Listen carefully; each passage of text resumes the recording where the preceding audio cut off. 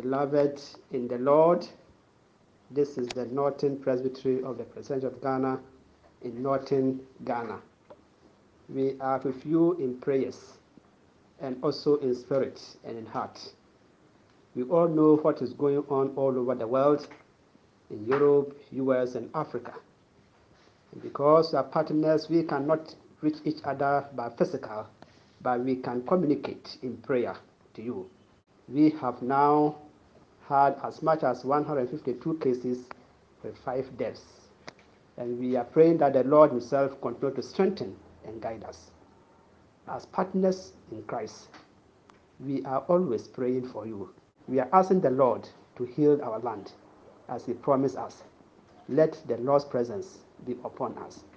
May the peace of God that surpasses all understanding be with you now and forever. Amen.